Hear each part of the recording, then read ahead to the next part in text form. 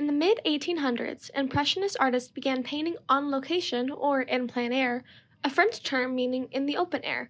Prior to the invention of metal tubes in the 1840s, most landscapes were painted in artist studios as they had no way to store or transport their hand-mixed paints. This was extremely important to Impressionists because they focused on trying to capture the light and how it changed throughout the day. Portable paints and in plein air gave them the ability to capture light in real time using quick brushstrokes and therefore allowed them to easily leave their studios to study the light and atmosphere in nature and paint on-site with their now transportable tubes of paint. Today, artists seek to capture that same intriguing light and shadow outdoors and gather in plein air events across the country, turning ordinary scenes into extraordinary works of art. What makes EnPleinAirTEXAS different from the other events across the country? In 1921, in tiny Cristobal, just south of San Angelo, local artists found the Texas Artists Camp, which grew to be one of the leading plein air gatherings in the Southwest. Let's take a look into the past and imagine what it could have been like during that time. Can you imagine yourself making a journey lasting from 2 weeks to 2 months in an open-air vehicle with a rigid suspension system accompanied by a dozen other people sitting side by side on hard bench seats and traveling over dirt roads and rugged terrain? On this imaginary journey, you would sleep on the ground in the open air with only a blanket. Before the sun was up, a stern voice would awaken you as you ate a light breakfast and you would discuss the day challenges and receive instruction on how to address them. Thereafter, you would go in small groups and explore and observe the terrain around you and make notes. In the course of these meanderings under the hot burning sun, you would frequently encounter rattlesnakes and experience the occasional fall with resulting sprained joints and bruised and bloody limbs. In the late afternoon and evening, your group would gather together again and talk about the notes that each had made, which were actually small paintings and drawings. And then, in exhaustion, you would pull up your blanket and go to sleep. What unfortunate souls would ever wish to make such a journey, or be commended to such conditions? The astonishing fact is that such a merry band of travelers did exist and gathered in the summer for over 40 years, lasting until 1939. The participants would vary from year to year and usually consisted of wealthy women or two, a few young people, as young as 15, accompanied by appropriate chaperones, and several men, all of whom were delighted to be able to make the journey across country. The journeys ranged all across West Texas and sometimes into New Mexico and Arizona. The old Ford touring buses that transported them was nicknamed the Cicada. The strict but kindly leader was a man loved and adored by many. It was a great honor to make this treacherous but thrilling journey in his company. His name was Frank Ray, and he is known to us today as the Dean of Texas Painters. Ray brought his own Texas twist to en plein air by drawing, sketching, and even painting on horseback. Observing the herds of cattle while working, he fell in love with the land and developed a passion for the longhorns that he observed, even making sketches while in the saddle. He wrote that no animal on earth has the beauty of the Texas steer. 100 years later, the same inspiration that attracted Frank Ray and those early painters when they arrived way out west is alive today.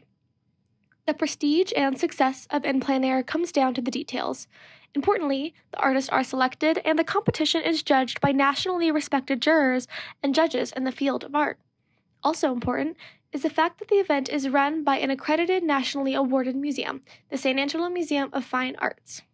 Okay, so who are we here with today? Debbie Carroll from Cristobal. Nice to meet you. I've met you before, but nice to meet you again. Thank you for being here today. Oh, sure. Thanks for inviting me. Yeah. So you, like you were talking about earlier, you're speaking here at the EPAT event. For those who may not know, do you want to talk about what en plein air is? Yes. En plein air is an event that we have in San Angelo. Well, actually, there's many events all over the country, but the event that we have in San Angelo is EnPleinAirTEXAS, and it's a painting competition where the artists come from all over the country, paint outdoors for about a week, and then we take all of our paintings and show them in the Stampede, which is what they call the event where they show all the artwork that the artists have done during the week, and people have the opportunity to buy those pieces and see what the artist did. What would you tell kids about being a professional artist and how to get into art? Well, I would tell them that I would encourage them to go to school, right? Of course, because I think the more you can know, because really being an artist is like being an entrepreneur or a small business owner if you're going to do it for a living. Mm-hmm. And so you do need to know like how to market yourself and do your books. I would tell kids if they wanted to do that to go to school, and there's a lot of different avenues that you can do as an artist. You know, you could be an illustrator. You could go into interior design. It's more of a 3D, you know. But there's a lot of the graphic design. I went to school for graphic design for a while too, so I've got a lot of different things. And you use all those things that you learn, and the graphic designs come in handy because, you know, I feel like that helps me with websites. But I mean, if a child was going to go to school for art, you know, I would encourage them to take marketing classes and maybe even some legal classes.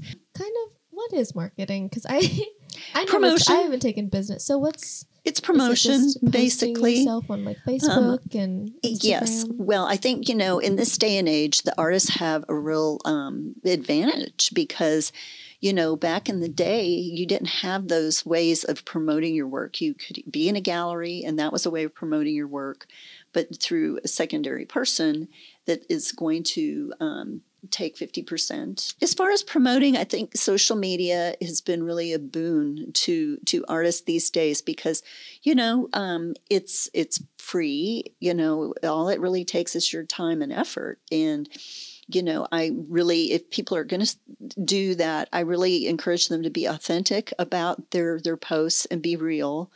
Don't be afraid to share. I try not to really share anything bad. I don't want to sound like I'm whining or complaining. I like to keep it upbeat. And, you know, because, I mean, not every day is great. You're not selling stuff every day, you know. But, you know, there's plenty of good things to focus on. So in plein air, what I noticed is the prices are fairly high. So how do you go about pricing your art? And then in art fairs, is it priced the same? Or it should be. For, like, Your traffic? pricing should be, I tell other artists this all the time when they ask me. It needs to be consistent because if people are buying from you, they don't want to buy a piece and then see something similar for a much lower price. They're going to feel like they were, you know, cheated or whatever. But no, it needs to be consistent. It is kind of hard starting out to know where to start. But I did learn early on, and I learned this from doing the jewelry, like having a low price point wasn't necessarily always a good thing because there's a perception that when a price is low, something isn't good. Right.